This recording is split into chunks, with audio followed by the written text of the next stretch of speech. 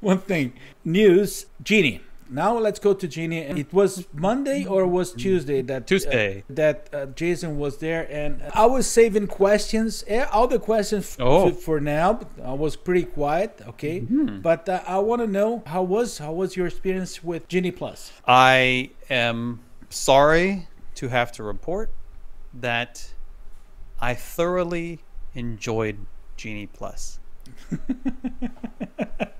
That's I all we didn't want to get. like it. You didn't want to like it. I wanted to. You wanted to hate it. You wanted to hate it. I mean, the day started off strong. I got access to the Disney Plus preview thing because I had registered through the D23 program that they had for members, and I was given access to Disney Plus.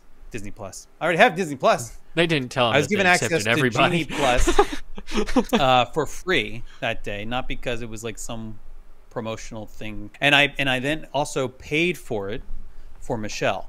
We both had it because I wanted to. And the current price is what? $15. So people know. $15 a day. $15. I mean, my day started off strong because actually just before 7 a.m. I got a little notification because I was going to be in Epcot. It said, hey, join the virtual queue for Remy's Ratatouille adventure. It holds your hand through the process much better than the virtual queue. That's what we have Carlos for. Ever did for Rise. Like this is the way this is configured now. It explains the process to you. It'll take you to the appropriate screen, and then the little join queue button before it's 7 a.m. It's a refresh button. You can sit there hitting the refresh button, right? Which just at the stroke of 7 turns into the join queue button. They also have you preload your party, like pre-select your party ahead of that too, so you don't have the whole join virtual queue and then have to select the people thing. That's all done ahead of that, so it makes getting in a lot easier. I mean, there's still a problem I think with people having to use an app as the only method of getting in that way, but it is what it is. Anyway, well, I had that. I was super excited. We went over to Epcot because we're not resort guests. And we were told this by the app. Resort guests are able to begin making Lightning Lane purchases. That's because in Epcot, there's 2 that you can make. Each park has 2. And in Epcot, they are Remy's Ratatouille Adventure and Frozen Ever After. So it's 7 resort guests were able to begin doing that. It's not. I mean, I think it's a very fair process compared to what it was before, because there are people like me who I don't want to stand in standby line for more than 45 minutes generally, but now there's not that much of a head start for resort guests. There is some head start, but not that much. An hour, months. Right? Or roughly. So when we got into Epcot at 10 o'clock, we were able to begin making other Lightning Lane reservations. And so I made one for Test Track. I was deliberately waiting to purchase one at my one for Frozen Ever After, because I wanted to see like what was going to happen when I got to the attraction. How long is the queue versus when can I get in if I buy it now. Remy's Ratatouille Adventure, I went and also purchased another one because I wanted to ride a second time. So I had the one that I got for free because of the virtual queue, and then I paid $9 for a Lightning Lane access later in the afternoon or mid-afternoon. I was actually able to select a later time, so I wasn't like forced into a particular slot. I could have gotten one pretty early, almost right away, but I picked like the 2:20 slot or something. The only hiccup I experienced, 2 hiccups actually. One was not a problem with the app or anything. One was related to operational issues. So I went to Test Track to go do our assigned slot. Normal. And my time changed. My time, so yeah, it was that weird. could be downtime or something too. Yeah, it could have broke. could be downtime. Absolutely, but the problem is that now the time that I was supposed to come back to Test Track was now overlapping with when I was supposed to go back for Ratatouille, and that's on the opposite side of the park. So there's no possible way that I was going to be able to do that. And the virtual queue line. So when you go back, so I went back to Remy's. The virtual queue line for that was about 30 minutes long. It's not a fast pass, right? I mean, it's not even meant to be, so you don't expect it to be like quick. Then we headed back because I was like, okay, let's head back over to Frozen. So get over to Frozen, and I see the line, the queue is 60 minutes long. So I said, okay. In fairness, isn't that bad? When can I purchase a lightning lane. So I get in and I go in to purchase the lightning lane. It says lightning lane available. I click on that. I can get it now. So I purchase it. I'm like, okay, now we're ready for our rock star moment, right? Because we're going to go. Now, this is one of the problems. At Remy's Ratatouille Adventure, the lightning lane is on the left side. The regular queue is on the right side. At Frozen Evolution, it's the opposite. So you have to actually cross over a gap in the regular line, the standby line, to get to the lightning lane line, which kind of makes you feel, well, depending on your prerogative, you either feel special or you feel like a heel. You know, you're like, and you have to walk up and say lightning lane.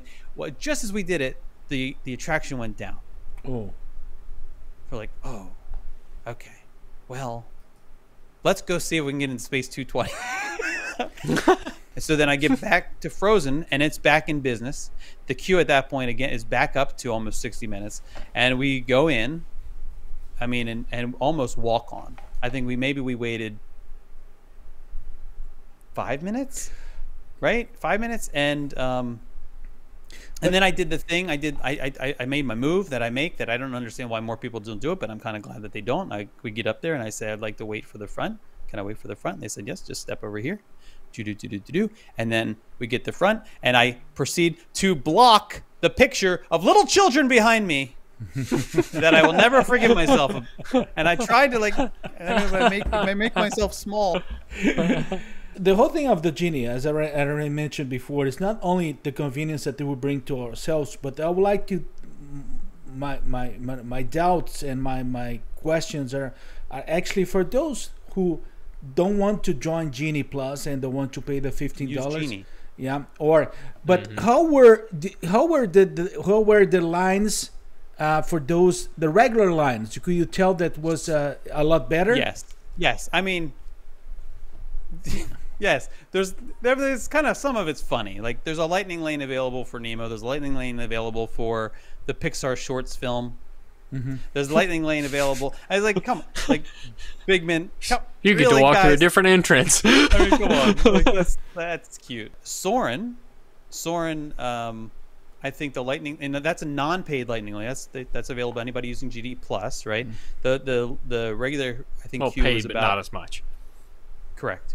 The regular I think standby was 40 minutes or 45 minutes or something like that. So, you know, you have, but I was thinking of it from this point of view, and there's so many other features too that we can talk about either tonight or another night. But for someone who is either trying to get as much done in a day as possible, or maybe who has, you know, this is like their last opportunity to do certain things, or they have people coming from out of town they're going to the park with, or they want to make sure that they're able to do certain things that they would have otherwise not been able to do.